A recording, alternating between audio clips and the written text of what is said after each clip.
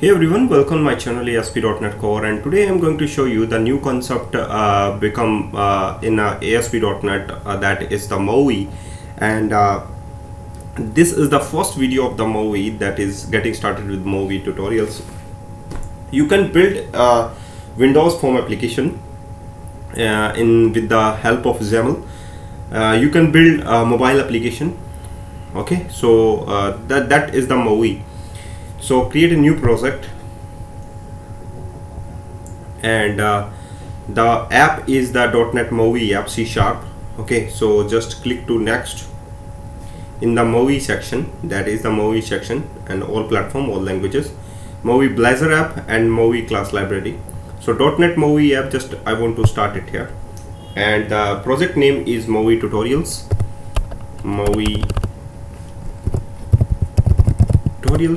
and 6.0 long-term supports. Okay, just click to the next and create.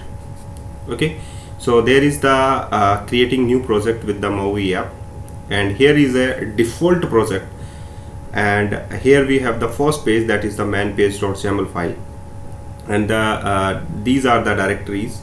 You know very well about the dependencies where your project references are already added, and also some assemblies are also added, and packages also added. So here we have a .NET 6.0 Windows 10 Mac Catalyst and iOS, Android, and in the properties you can see that is the launch setting, that is similar with your file where your configuration is there. Like if you want to run your project in Windows machine as well, if you want to run your project in Android emulator like Pixels 5. So there is the launch settings, that is the properties. Okay, so just convert it into the Windows machine. Now the next thing is the platform, where exists Android, iOS, Mac, Catalyst, Tigens, Windows. Okay, so in the Android section you can see that there is the resources like that, values like that. Okay, so the main program file is that is the app.xaml file, you know very well. In the resources section you can just add like app icons, fonts, images, raw, I mean to say that extra files like PDF file, like Excel file, like JSON file. Splash and the styles are existing in the resource section. App.xaml is actually related to the first file where you are located, like app.xaml. Just I want to change the first file is rendered on the Windows machine, that is the app shell. And what is the app shell? That is the app shell file. And app shell file, we have the route, that is the man page. So just directly run that file, that is the man page. So here we have the man page file, and just go for the run.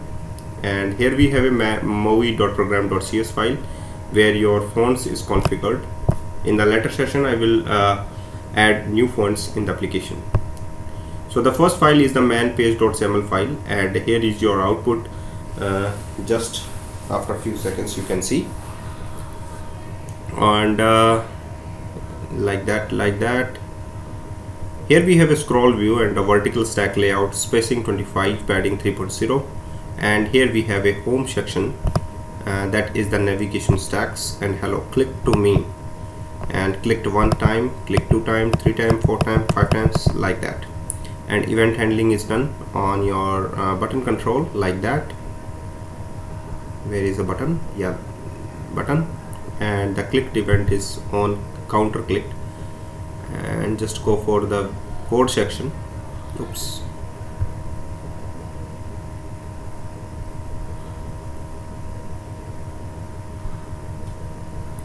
Just go for the code section. Here we have a code section, counter ++, and integer count is 0, counter ++.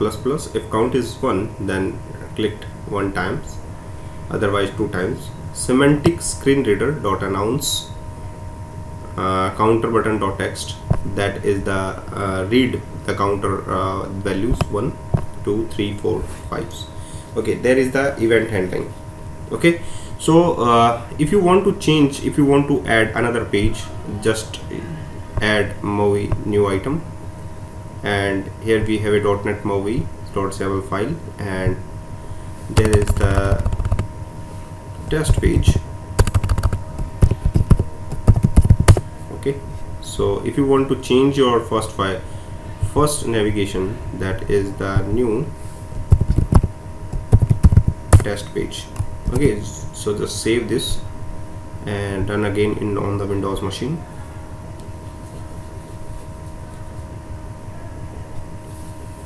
And it will take for few seconds to run the MAUI second test page actually. And the final is deploy on the Windows machine. Here we go. Welcome to .NET MAUI. Okay, so there is the second page.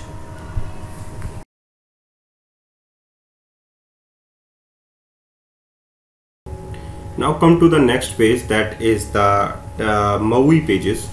That is the new topic, MAUI pages. So just add a new page first of all. That is the, by default we can add content page, like that content page. Each are the content page. So just add content page demo, and just set the first file, that is the content page demo. Okay, so in the content page demo you can see that is the default first file is the XML file, that is the XML route, and the second one is the content page. And in the content page we have the content page dot like that, content page dot resources dot content triggers toolbar items, like that. If you want to add content page dot content, you can just set like that, content page dot content. Here we go. And in the content page dot content, that is the first one is the vertical stack layout.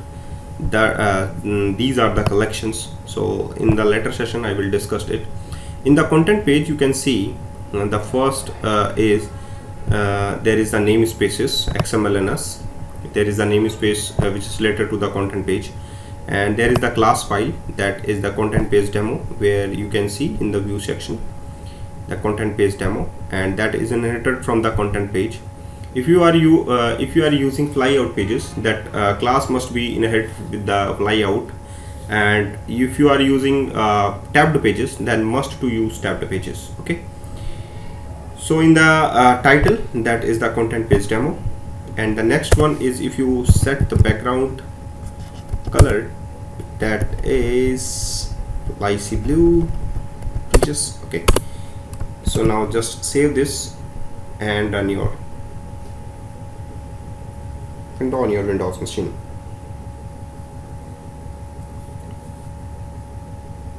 Okay, so this is the content page. The next one is the tabbed pages. Just see the example. Wait for some times, and you can see the output of the content page.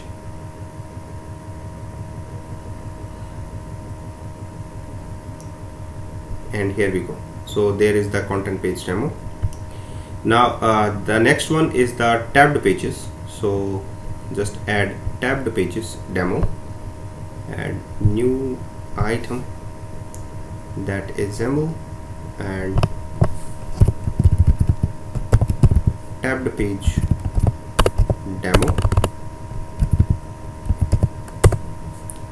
Okay, in the tabbed page demo, must to use tabbed page.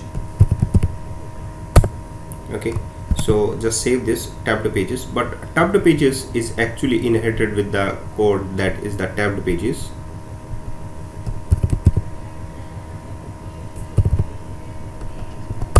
Okay, so just save this, and you can see the problem is resolved easily. But notice that a tabbed pages is actually hold some tabs, like that tab 1, tab 2, tab 3, and all these are tabs actually hold some icons also. So here we have, and just add content in the tabbed pages, like that content page. You can add in the content page in the tabbed pages with the title tab 1, with the title tab 2, tab 3, and with the icon image source is .NET board.svg, and here we have your image file in the resource section, and images .NET.board.svg, that is the default file, and support also with the svg file provided by Microsoft. And in the tabbed pages you can see some other properties in the header section. In the header section, just you can add bar background color, that is green, bar text color is white, and the selected tab color is red, and unselected tab color is orange. Selected tab color and unselected tab color is actually related to your icon image source. Only icon image source is changed with the selected tab color and unselected tab colors. So just set the first page, that is tabbed page demo, and here we go to run.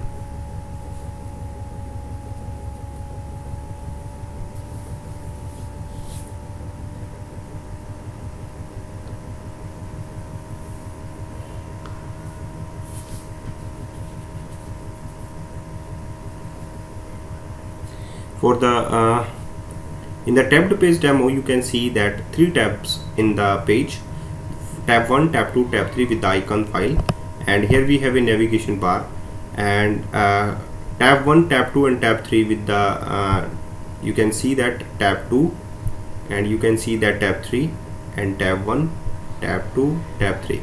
But you notice that the image icons are not displayed like that, but the color will be changed, selected color will be changed, but icon file is not visible. So here we have tabbed page demo, and in the icon image source is there .NET board.svg, like that.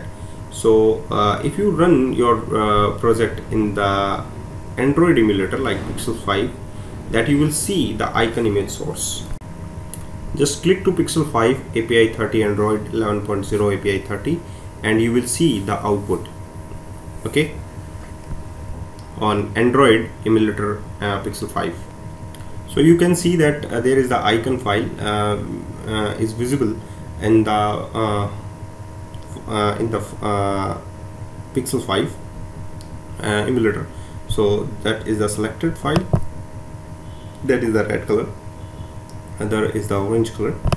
So here we have, so this is the tabbed pages, you can see in the tabbed pages.